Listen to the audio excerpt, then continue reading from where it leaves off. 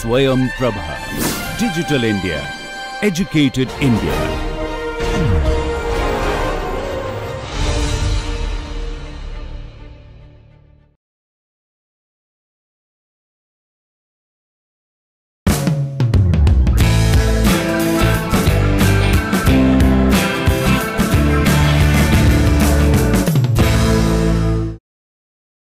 Well, good morning.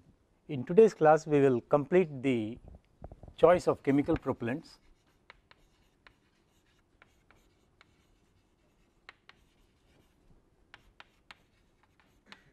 By choice I mean the criterion what we need to follow, how we say this propellant I can choose, because there are so many chemicals.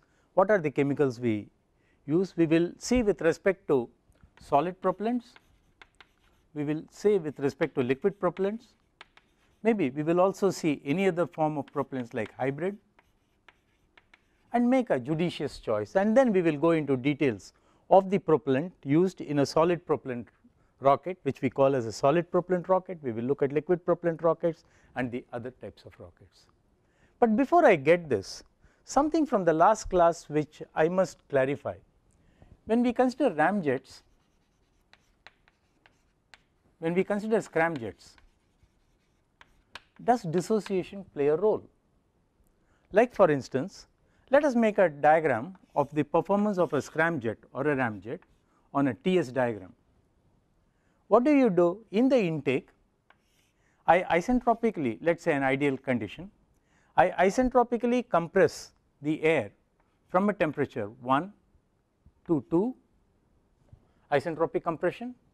Then what is it I do? I add heat at, let us say, constant pressure, and then what I do is I expand the gases again.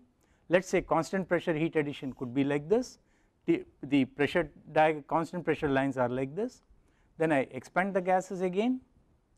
Now if I were to do this, if I keep on compressing the gases more and more, what is it? I have a temperature here which is high, I want still further expansion, I go to still further temperature over here, I have still higher compression, I go to still higher temperature over here.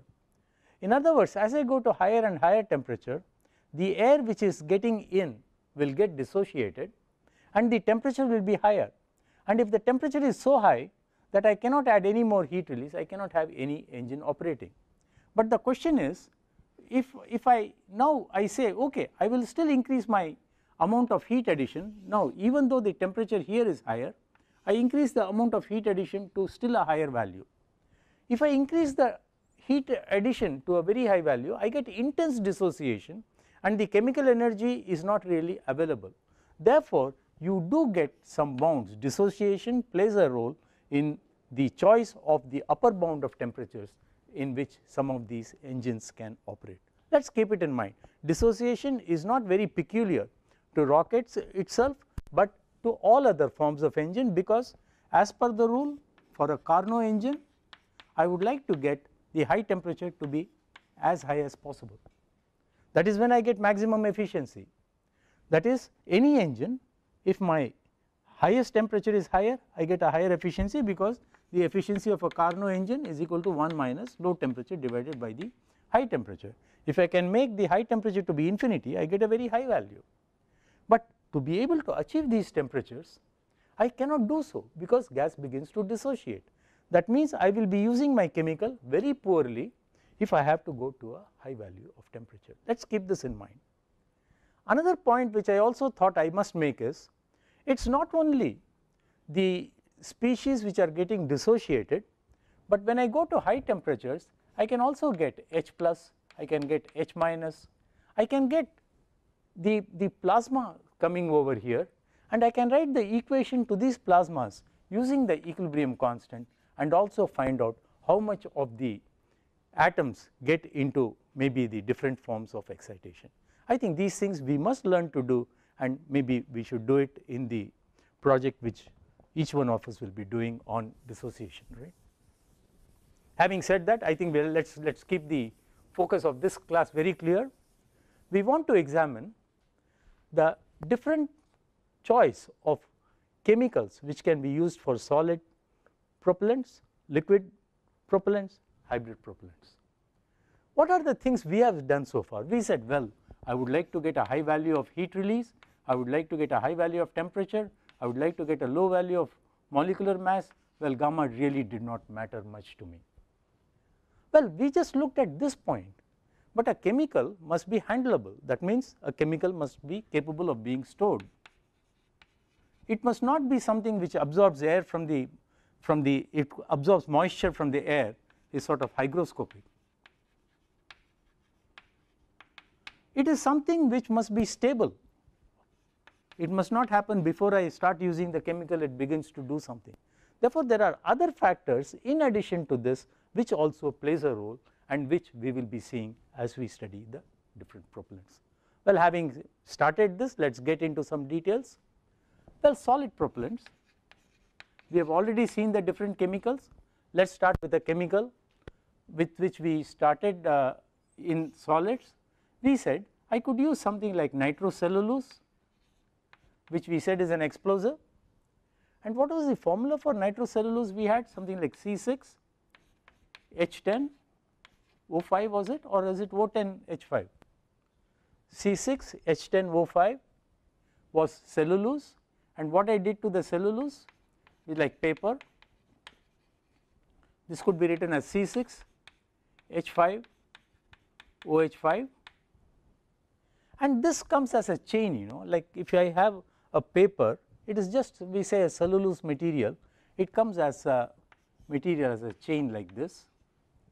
And what I do is, for nitro, I substitute part of OH by the nitrate radical, that means nitro group, I get C6H5, I am left with sum of OH, namely 5 minus X, and I put instead of OH ONO2 X, and this is what we call as nitrocellulose. We talked of this earlier in the class. We told ourselves, well, this contains both oxygen and carbon, terribly fuel rich, but can still dissociate to form carbon dioxide, maybe CO, maybe other species could come out over here, and this could be used as a propellant. In other words, we could call it as a single base propellant because it is a single explosive which dissociates and does the job. I could have another propellant. The other thing we said is nitroglycerine, and we told nitroglycerine is a little better than nitrocellulose because nitrocellulose had a very large and negative value of heat of formation. Nitroglycerine was better that way. And what was nitroglycerine? It was derived from propane, C3H8. What we take? We take propane, we take 3 of propane, 3 of hydrogen out, substituted by OH, namely an alcohol, we call it as C3H5OH3, which we call as propane triol, that is 3 of OH. This is known as commercially as glycerine. What we do is, instead of OH, we substitute it by nitro, that means we have C3H5ONO2 3 times, and this is what is known as nitroglycerine. Again, in the classes we found this is slightly oxidizer rich, but it contains O, C and H, it can be used by itself. Well, this is also a single base propellant. We call it as a single explosive propellant or a single base propellant.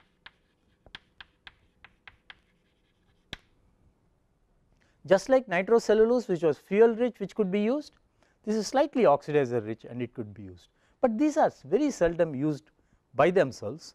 But what is done is, you mix nitrocellulose and nitroglycerine, that means you have 2 constituents, and this is what is known as a double base propellant.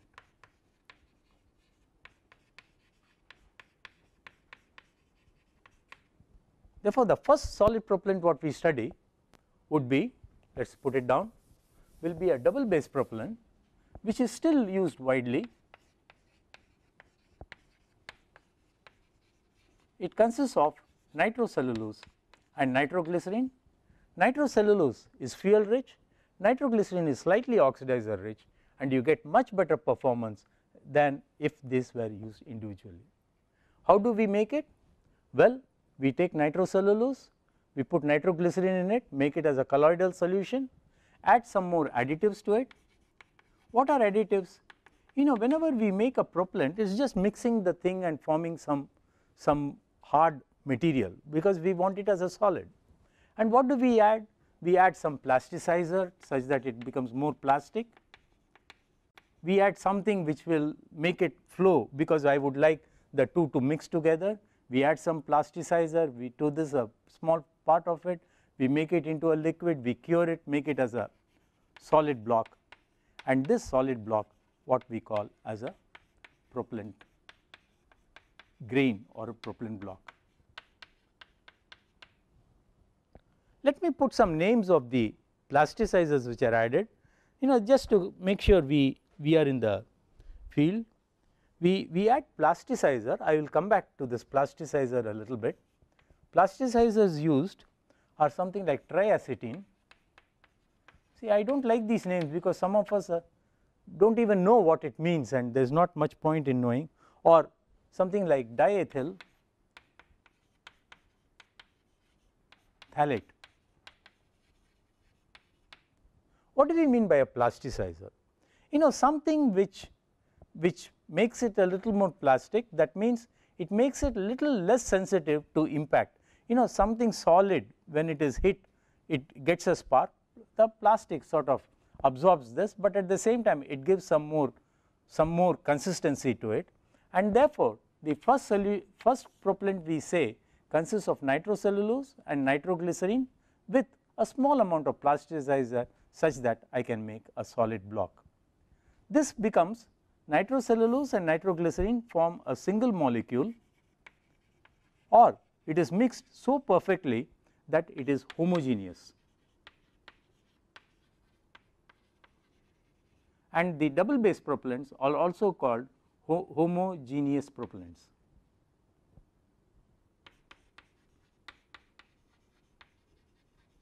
The mixture is essentially something like a colloid. Colloid means you have suspension in liquid, and therefore this is also known as colloidal propellants.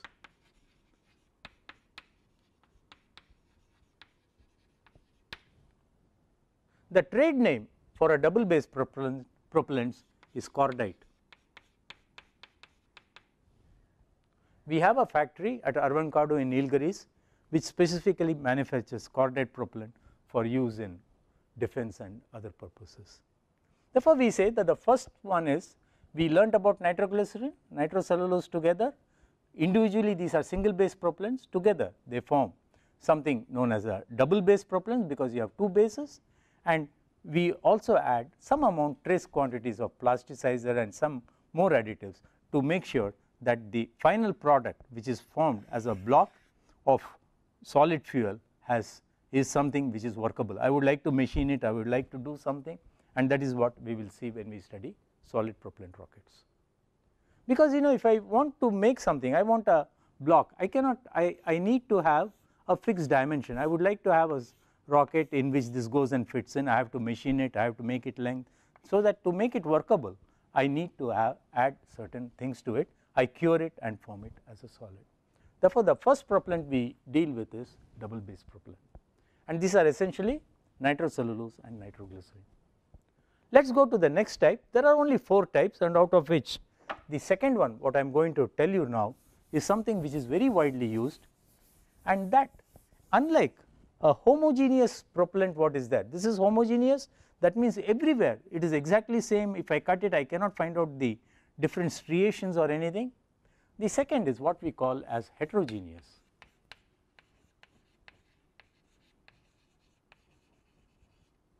Propellant. This is also known as composite.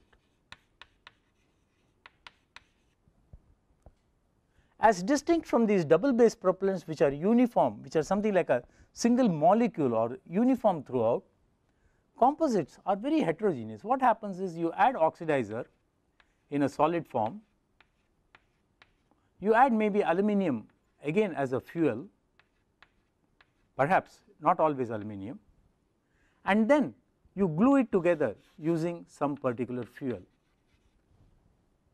What do you mean? All of us have talked in terms of this black powder when we talked of the course in explosions. What was black powder? We had KNO3 which was ground, we had carbon which was ground, we had sulfur which is ground. We said we mix the three, put gum over it and make it as a paste and use it as something which is an explosive for fireworks. So also you take a composite which consists of an oxidizer, maybe some fuel, and maybe the thing which is bonding together could act as a fuel. Therefore, a composite propellant will consist of an oxidizer which is something like a solid crystal,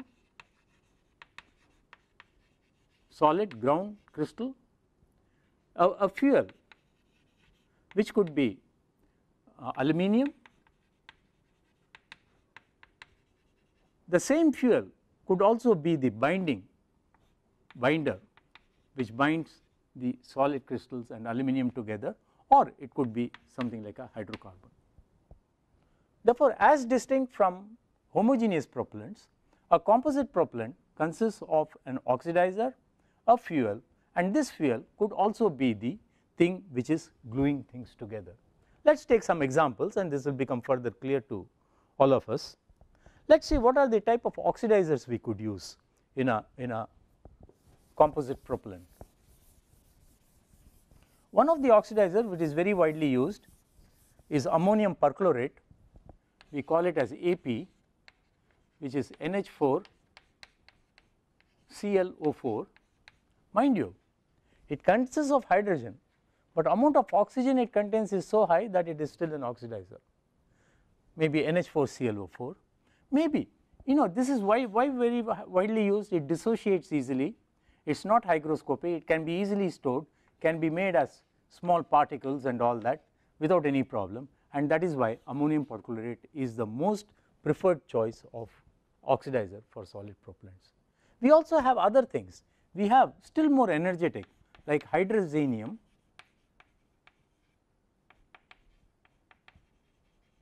perchlorate. Well, let me get the chemical formula of it correct. Yes, it should contain some hydrazine, that means it should be N2 H5 ClO4, and another one which is hydrazinium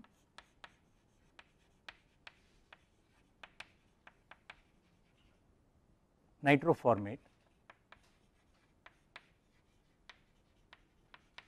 and the formula for this will again be hydrazinium N2H5 into CNO2 3 times.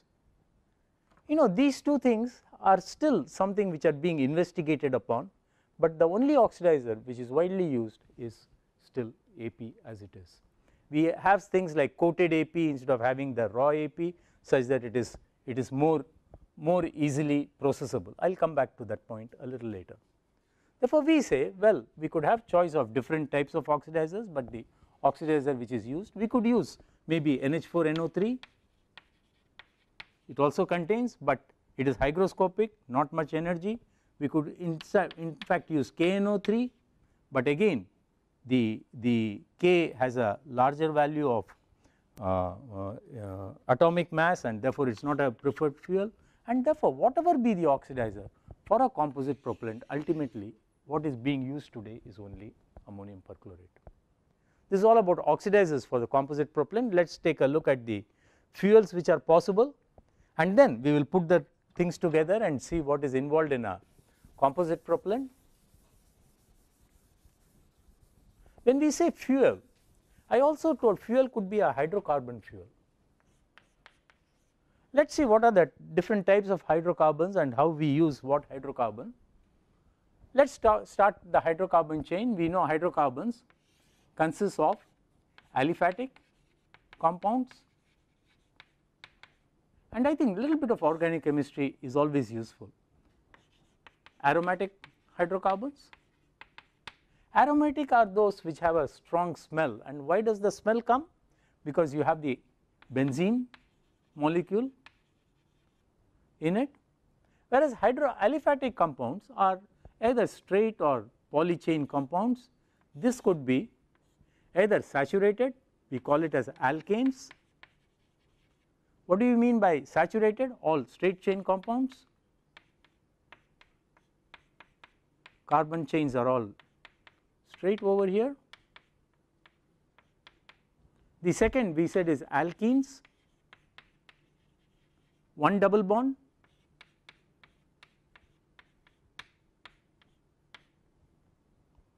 one double bond, 2 and 1, one double bond, or the third one could be alkadines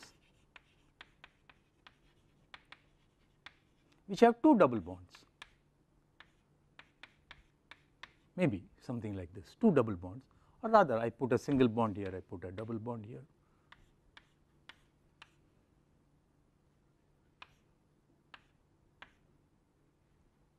C4, yeah.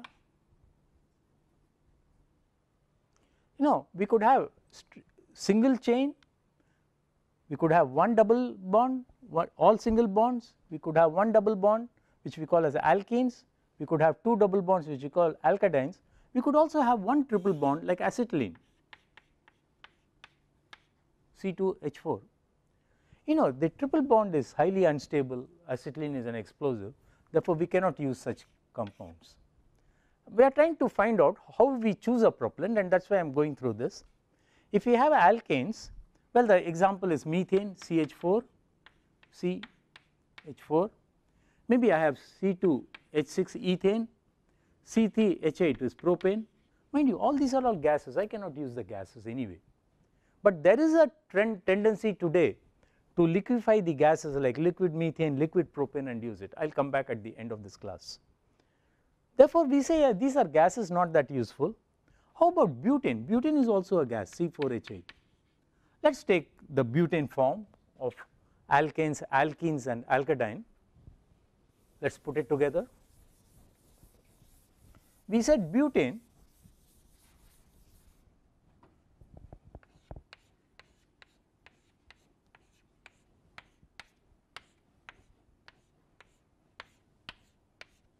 formula is C4H10, 1, 2, 3, 4, 5, 6, 7, 8, 9, 10. Formula is C4H10. This is butane. If I were to talk in terms of butene, mind you, butane is a gas. Let us go to the next form. Well, I have double bond, butene, and of course, I will have all the chains as it is. 1, 2, 3, 4, 5, 6, 7, 8, C4H8. And if I now have butadiene with 2 double bond, well, I have 2 double bond and the formula will be C4H6, because I proportionally I have to decrease 2 of the hydrogen. Now, amongst these all choice of these aliphatic compounds what we are talking of between alkanes, alkenes and alkadines, this structure is something which you do not lose so much of heat of formation. See, another thing which I forgot to tell you was we found that the heat of formation of methane was small negative value, the heat of formation kept increasing, and therefore very complex substances were not desirable. But alkadine we do not use much, therefore what we use is something like a polybutadiene.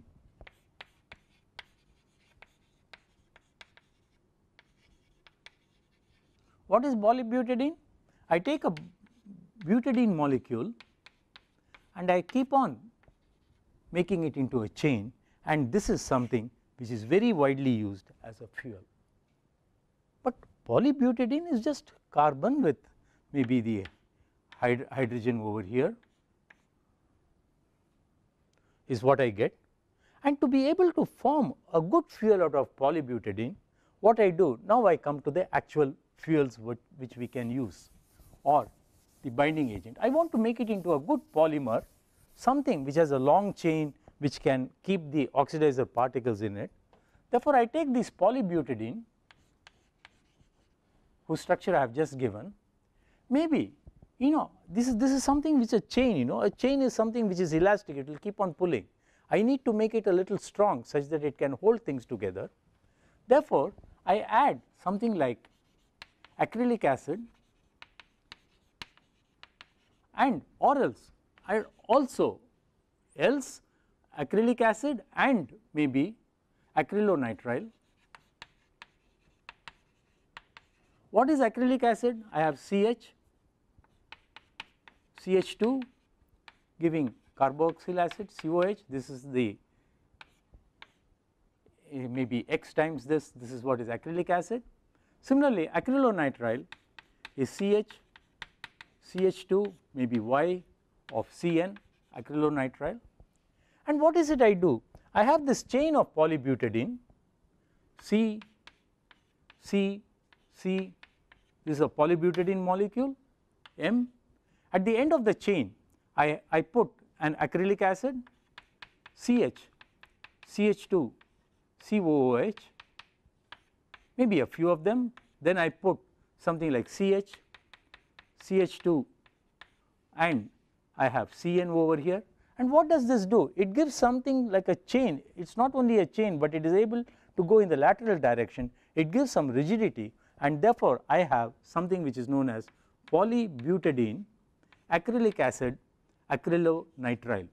That means I put the acrylonitrile and acrylic acid together. I call this as PBAN, polybutadiene acrylic acid acrylonitrile, and this is one of the fuels which are used for solid propellants.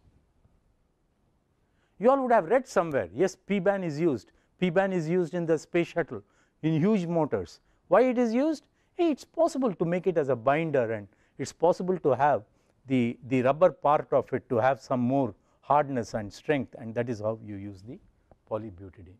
Therefore, we say, well, the first fuel which I can think in terms of using for a solid propellant is polybutadiene acrylic acid acrylonitrile, which I call as PBAN. Okay. See, you know, PBAN is something which is sometimes hard, you know. I have this cross linking by all these things, it tends to be hard. And second is, I have lot of carbon here, you know, carbon has a heavier mass, and therefore is it possible to somehow get rid of nitrogen here, just substitute it by the carboxylic acid, namely the acid part of it. That means I terminate the polybutadiene with a carboxylic acid type of situation, and this is known as CTPB. That means carboxy terminated polybutadiene. That is the second fuel. There are not many, just some 2-3 of them. You know, all what we have done is we remove the acrylonitrile part of it, keep the carboxyl acid here, and we stop the chain here. Maybe it gives little better properties and little more energy than a PBAN propellant. But the choice for major booster today is still PBAN. We see whether some improvements are possible. The question is, why not have a polybutadiene in which I do not terminate it with anything, but I just put something like OH here, I put OH here. In other words, I have hydroxy radicals which are used at the ends of the chain of this, and now I have the another of polybutadiene C, again maybe N, again something like OH. I keep on terminating at the end of the chain. I put hydroxy radical, I call it as 3 hydroxy terminated polybutadiene. The advantage of using OH is hydrogen is available, it is much stronger and it is more energetic, and therefore the most popular propellant today or most popular fuel for propellant is HTPB. The reason being it is little more energetic, but for boosters, for large boosters, I still find PBAN continuing to be used. Well, the most popular fuels are PBAN and HTPB today, and I think we must keep the reasons very clear. Yes, this is more energetic because it contains H compared to C and N or C and are not there anymore, but basically we have the polybutadiene chain which is terminating in these type of chains over here. These are the type of fuels what we use. In fact, HTPB is very widely used in the tire industry, and it is also something like rubbery material which is used in the tire industry, but for propellants it is something very much useful. There are one or two exotic chemicals which are being talked of as fuels. I think we should get some names of them.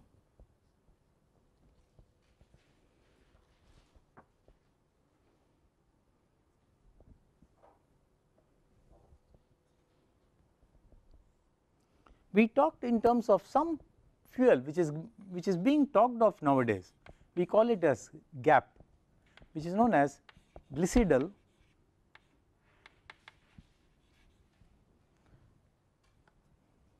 azide polymer, and this has a formula something like CHNO in different proportions. It is been tried, something like C5, H9, then NO and stuff like that, but I will not get into these molecular formula, but we must keep in mind that GAP contains little more hydrogen than even HTPB, and some research work is going on using GAP as propellant. It is still not used, but there is some work going on, and I think as people who are doing postgraduate, we must know what is the current line of research, and the current line of research is to increase the energy content. How do you increase the energy content? Have more hydrogen like a hydroxy terminated polybutadiene. Therefore, what is it we said? Well, oxidizers for composite propellant could be AP, the fuels could be something like this. Well, we could add aluminium powder. What is the advantage of aluminium powder? It could form Al2O3 in the exhaust products. We said Al2O3 has a very large negative value of heat of formation, and I could get the energy from aluminium. Therefore, a composite propellant basically consists of these three, maybe an aluminium powder which we said is a fuel. It could consist of a binder, maybe let us take HTPB as a fuel. It is also used for binding aluminium and AP crystals. This is what is a composite propellant. You know, if it is non-aluminium, it could still consist of HTPB, or it could consist of maybe CTPB or PBAN plus ammonium perchlorate. These are what are called as composite. Composite because ammonium perchlorate comes as crystals, small spheres or particles, and this you bond together using the binder over here. This is a non-AP, non-aluminium propellant. If I still put aluminium powder in it, well, I get this particular composite propellant. These are the composite propellants. Therefore, whenever I talk of composite propellants, I have in mind something like a polymer, I have in mind something like ammonium perchlorate, and maybe some metals. It need not always have a metal. If you want more energy, I put a metal, and in defense very often, if I put metal and I see a rocket going up, you know, I get lot of high temperature exhaust, and that is something which is seeable, a radar can see it, and therefore they try to use either a double base or some other form of propellants which does not have that signature. We will take a look at some of their requirements. In the past, instead of PBAN or CTPB, see, we must be able to distinguish how these things come. Maybe HTPB, they made use of polyvinyl chloride PVC, and what is PVC? It consists of CH, CH2 with Cl in a large chain, but these are all very low energy. Nowadays it is just not used. People tried polysulfide, people tried foam which is polyurethane, let us write it out, polyurethane, which is just like the foam what you use in your mattress. These have been tried, but these are all very low energy fuels, and therefore it is not used anymore, and what is used is essentially HTPB, PBAN, and to a certain extent CTPB which is used, and these are the different types of composite propellants. Therefore, we tell ourselves, well, the second form of propellant is a composite propellant. It consists of a composite of oxidizer particles, maybe metal particles like aluminium, and a binder or a polymer which connects all of them together. Therefore, we talked in terms of double base propellants, second we talk in terms of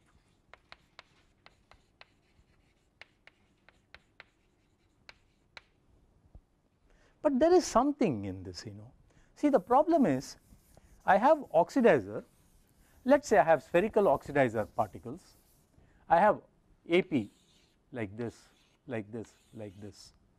If I have a single size of AP, the amount of AP I can put together will be small, whereas if I can have double sizes, let us say I have AP size of let us say 300 microns, then if I were to fill with AP and I have binder which binds all these things together, it is going to bind it like this. Here I have polymer, here I have polymer.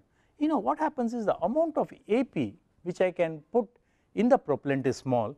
We call it as AP, a solid, which is a solid loading in a propellant. Now, instead of having 300 micron size, if I make AP of two sizes, maybe I make 300 micron size and another one I put 3 micron size, or let us say 30 micron size, 3 is very small, then what is happening is the small particles can be put over here. That means I can increase my loading of AP in the propellant. Therefore, in almost all the propellants, composite propellants we use today, we just do not use a single size of AP, but we use a bimodal size, typically between 300 and 30 micron. Why it is used? I want to increase the amount of AP as much as possible, and when we use aluminum, aluminum is even smaller size, typically around 5 micron size of aluminum. And why aluminum? Aluminum is again a solid, I can improve the loading of solid, and therefore I can have a dense propellant as it were.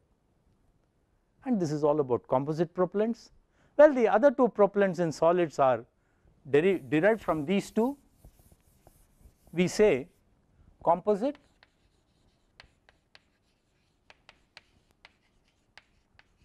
modified double base. We have already seen double base propellant is nitrocellulose and nitroglycerin, right?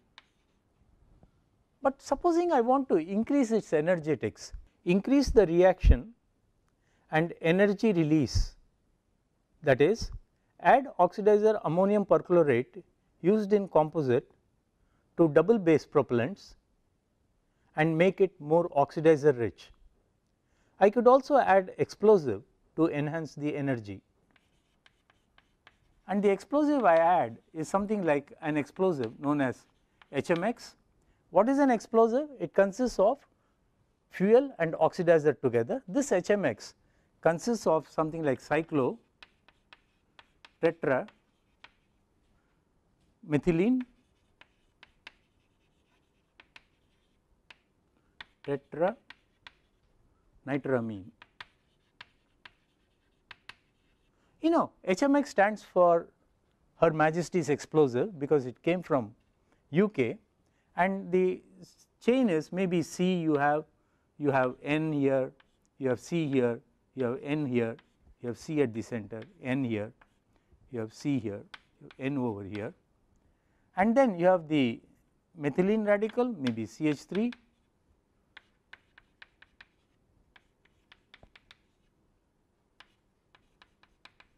and you have NNO2. This is just an explosive, and I do not think we should spend much time on it. All what you do is you add a HMX to small quantities of this, it becomes a composite of a double base and this particular HMX explosive, and this is known as composite modified double base propellant.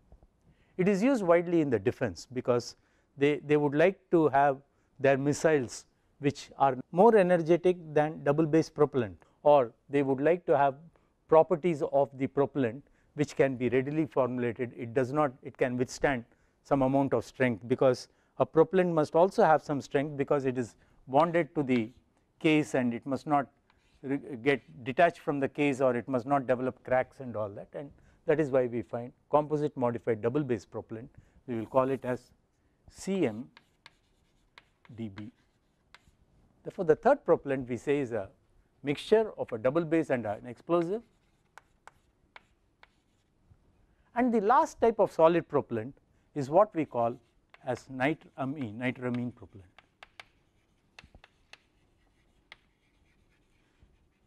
All these propellants have distinct characteristics. Why CMDB? It will have a burn rate with pressure having something else. We will consider this when we study the solid propellant. We are just trying to take a look at what are the chemicals which constitute the different propellants and what are the different solid propellants what are available. When I say nitramine propellant, we have a binder like HTPB, which is a polymer. Into the polymer, let us say HTPB, you add something like HMX, which is an explosive, or a slightly less energetic explosive is something which we call as cyclo trimethylene trinitramine. And what is the different in structure? It is tri now, therefore you have C, N, C, N, C, N going to C. You have CH3, 3 of them,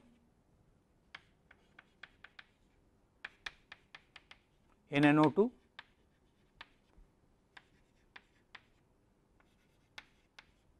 therefore you put an explosive into the HTPB binder, and that what you get is something which we call as a nitramine propellant. What is the advantage? See, HMX is fuel rich, HTPB is fuel rich, therefore what happens? You do not get high temperature, but you get it is able to generate gas at low temperature and still propel your vehicle. Therefore, any enemy cannot see that a vehicle is going up because he uses a radar to see the temperature of the plume. Therefore, each one has its own advantages, plus the burning rate will change. I will look at it when I consider solid propellant rockets.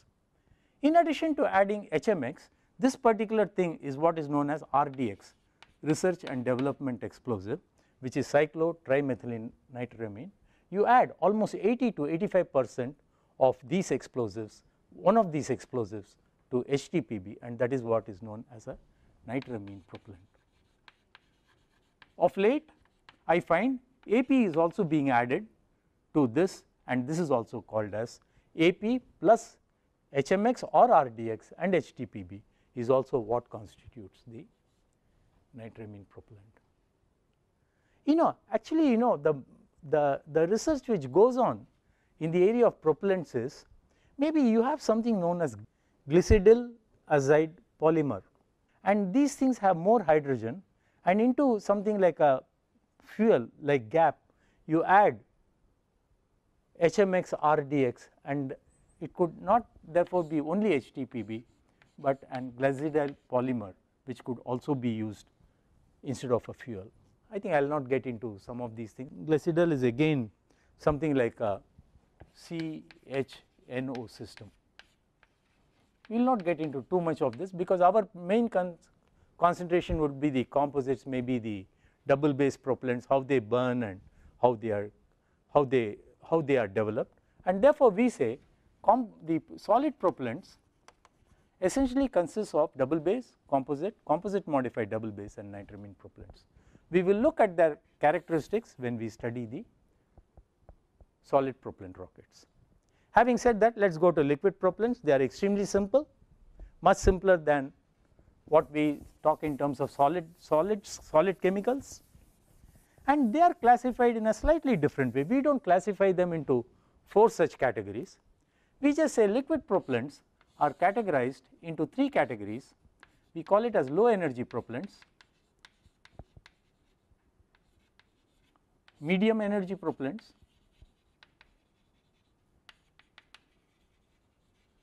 and we call it as high energy propellants.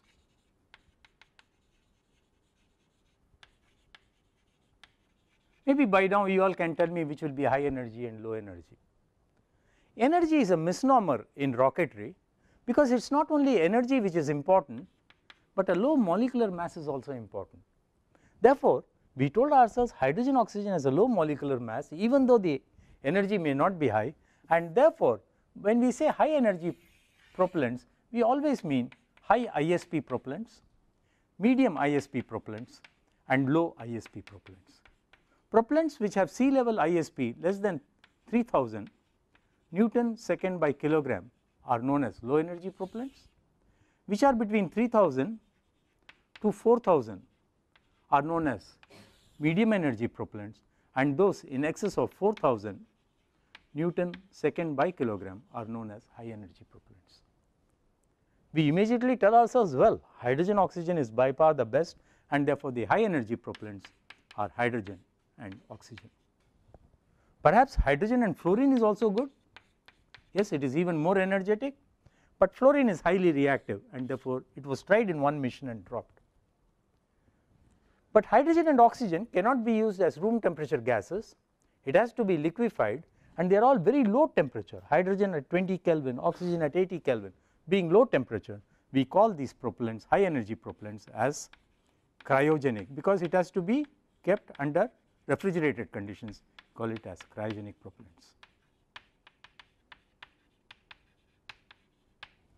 Therefore, if I want to make a missile, I cannot use a cryogenic propellant, because a missile must be ready for launch any time. We cannot wait for a war. An enemy can strike at any time. Therefore, it is not possible. Therefore, these cryogenic propellants are normally used for launch vehicles, which you can fill as you want, you can do what you want, you have all the time in the world. But if you want to have something which can go fast, maybe let us take a look at some of the low energy propellants and then come back to the medium energy. What are low energy? We said those which have specific impulses less than 3000. Let us put a few of them together. Well, you know, all of us have read of V2 rocket, which was the first rocket ever made, and it was by the Germans in around 1945 during the Second World War. It used liquid oxygen and alcohol. Alcohol is something like maybe some ethyl alcohol, and ethane is C2H4, C2H6. Maybe you remove some of the H and put OH, you have ethyl alcohol, some alcohol, and this was done, but it is very poor performing, very low in specific impulse. But liquid oxygen is something which is a cryogenic liquid. Alcohol is liquid at room temperature. Therefore, you have a cryogenic with a room temperature fuel, and therefore this combination will be a semi, it is not totally cryogenic, but a semi cryogenic propellant, right. Alcohol has poor properties. Why does it have poor properties? It contains oxygen also, because you have OH. That means it is not a good fuel. Why not use a better fuel like hydrocarbon? Why not use kerosene? Kerosene has a molecular formula something like C12H26 linear chain, no oxygen, it is a much better fuel, and therefore the present trend is use semi cryogenics consisting of liquid oxygen and kerosene together. But kerosene as it is, you know, it has something like it can evaporate quite fast, it is little volatile. You would like to make it suitable for a rocket, and the kerosene, which is slightly modified by additives, is what is known as a rocket propellant. Therefore, kerosene has been extensively used in rockets. It is also known as rocket propellant. It is a little different from the pure kerosene in that I have to put something more. What are the things? Flash point of kerosene is around 38 degrees, but you would like to increase it to something like 55 degrees. Therefore, you put some more additives in it and you increase the flash point, you make sure it does not gel or it does not form sediments and all that, and that is known as a rocket propellant. Kerosene is also called as rocket propellant, and it is used with liquid oxygen, and the values of specific impulse are not very high, of the order of 3000 Newton second per kilogram. So, and therefore, it is one of the low energy propellants. It has now no longer alcohol is used, but we use liquid oxygen with kerosene with the rocket propellant. But unfortunately, there are some problems with kerosene. See, kerosene is not a pure chemical. You know, I go and take petroleum from some well. Some petroleum might contain some more naphthalene, some may contain more paraffin, and depending on that the thing changes, and therefore people have been trying to get kerosene to be synthesized to make kerosene in the lab, and the Russians have done it. It is known as Sintin. but syntin is costly, it is made from carbon and hydrogen at high pressure in the lab. It is not very widely used, but it is used by the Russians. But what we use is, yes, we should have some control on it, and we say rocket propellant is something like kerosene, almost kerosene, but with some additives added to it. You know, the work which goes on in these fuels is, we tell ourselves, well, kerosene might be like this. If I can strain the molecule, if I can make C like this and strain the molecule, I can put some more energy into it. That means I change the bond characteristics. I can make kerosene to be more stronger or to be even more energetic, and work is going on how to put energy through the bonds and all that. We will not consider that, but we will suffice to say that one of the liquid propellants used is maybe liquid oxygen and kerosene. Maybe there are a few more, I will go through it in the next class, but what I did in today's class is, we looked at solid propellants, we classified them into 4 categories. We started with liquid propellants, we saw the high performance propellants being liquid oxygen and liquid hydrogen, and then we were just starting with low energy propellants, and maybe we continue with this in the next class, right. Well, thank you then, I think that is about it.